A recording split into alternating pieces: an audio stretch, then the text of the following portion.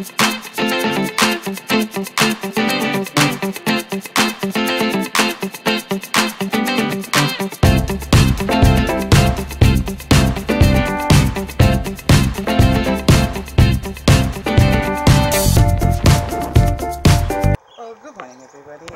is day 2 of the big cleanup, and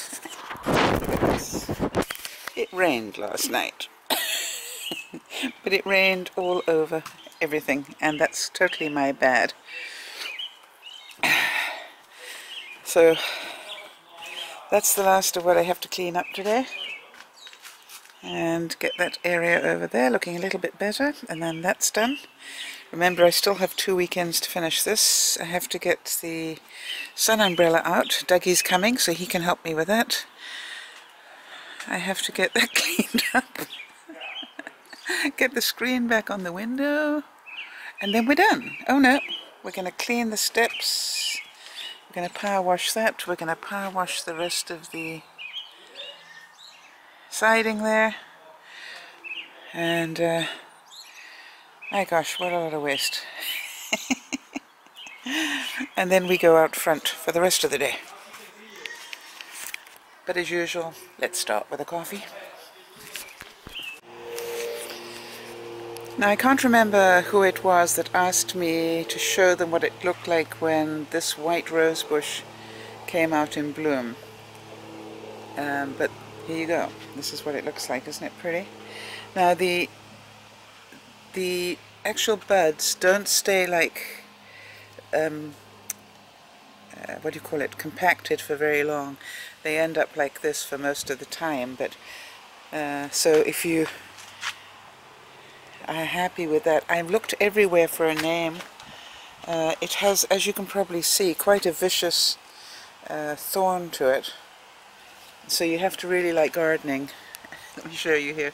You have to really like gardening to want to prune it and do things like that. But look at the buds that we have coming up here. By next week they'll be beautiful. I'm just hoping that it won't all be gone by the time my brother arrives. And then this rose bush, I've got 2 of them, this one and this one behind me, that have these beautiful, really beautiful, stunning color flowers. Unfortunately, they sort of come and go very quickly, and then you have to wait a while for the next slot, but it's worth it as far as I'm concerned. Well, everybody, that's looking a whole lot better, isn't it? You can tell Dougie's here. He's the cleanup expert in my life. He just gets to it and does it. It's just brilliant. Okay, so that's looking much better. We've got half the deck siding clean there. Dougie's going to do a bit more of that with the power washer while I'm broadcasting, and then this is beginning to look like home again. Any minute now I'll be putting the cushions out again. Good. However, my kitchen is not looking quite so clean. But that's okay, it's just dirt. We can clean this up later and it will be just fine. I told everybody not to worry about it. Hi, Bean. How are we feeling this morning, Bean? Okay, you don't want to talk to us this morning? He doesn't know where to go because he wants to follow Dougie, but then he also wants to be with Mummy, so he's very confused. But very alert, as you can see.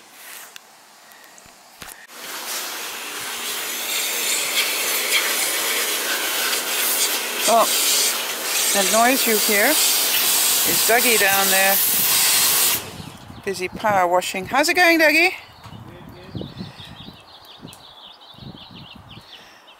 Trying to get some of the crud off the trailer, ready for the big trip. It's going to be quite a job. You'll see Dougie later.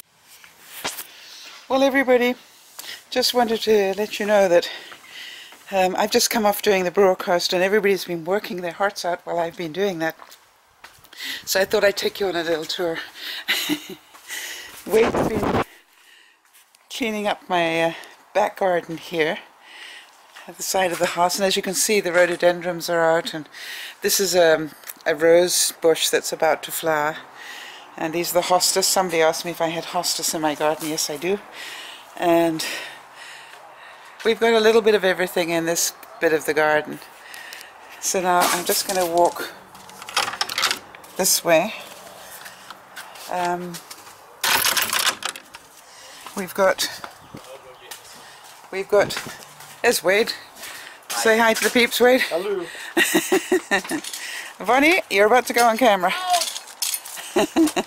So Bonnie, oh, this is some of the work that I started early this morning. Bonnie's been doing the back-breaking work of doing... Absolutely brilliant job there. Really nice, thank you. I pretended in here and didn't let my perfectionism get in the road. You didn't let your perfectionism get in the road. Thank you so much, Bonnie. You're welcome. I was telling everybody how terrible it felt to be sitting up there broadcasting while everybody else was working their hearts out. And then for all of you who know Dougie, say hi to the peeps, Doug. Hi. And he is doing the back-breaking work of getting the grass out of the... And making it look easy. Right.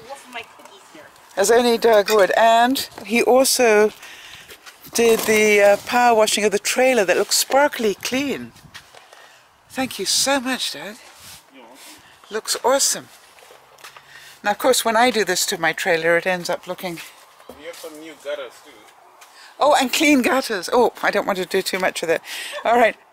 I'm trying not to put my house number or my car number plate up.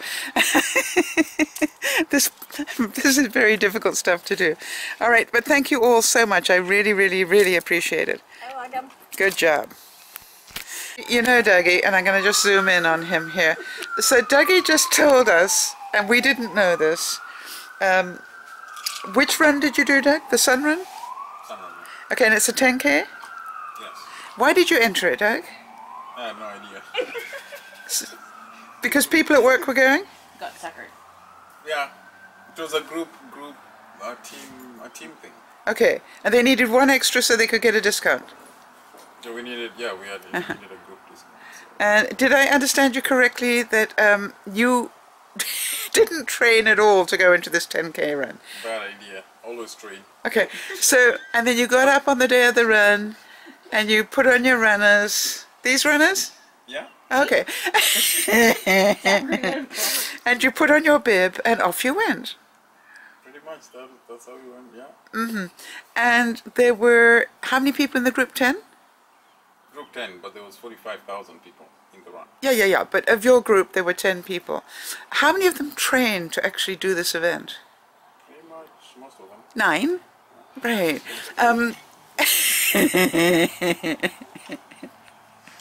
And in terms of the finish line, where did you end up, Doug? Of the 10 of you? Well, they go by the finish time, so an hour 3. The 10 of you that took part, were you Third, I think. You were third, without any training. Have you thought about maybe doing this for a career, Doug? No, definitely not. But you're saying at about 8 kilometers, you suddenly thought, why didn't I train for this? When somebody collapsed in front of me. When somebody collapsed having a seizure in front of you? Yeah. That was the first time you thought maybe that would have been a good idea? To go for training, yeah. All right, so the question begs... Dougie, the question begs to be asked, would you do it again? If I train, yes. So you would consider going in for the sun run again? Yeah. That is It was fun.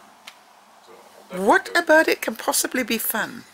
Other than heaving your lungs out? I mean, tell me what is fun about doing it. Oh, running with 45,000 people. It's pretty fun, actually. Didn't you get pushed and shoved all over the place? No. A little bit. He was here. They were back here. All right, you were ahead of the pack. The elephant was coming. Yeah, I guess if they're all behind you, it's not too bad. I think I'm so proud of you, really. That is just amazing. Yes. 10K out of the box, no training whatsoever. You didn't pull a hamstring. No medical. I think absolutely wonderful. Doug, we're proud of you, Yes. really. But 3. But for everybody else they should train. Only for Kenyans can they get away with this, right?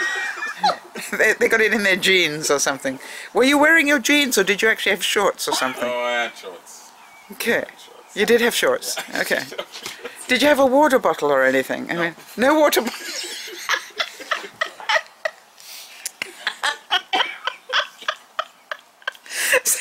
So you just go for a 10K. No water bottle. I was joking when I said that. Did they have little cups along the way that they handed you? Yeah, they had water stations. Did you take any water on board? A little bit, of course, yeah. But And you did it in 1 hour and 3 minutes? yes. 10K? Yes. Without any training? No, no training at all. Oh my gosh.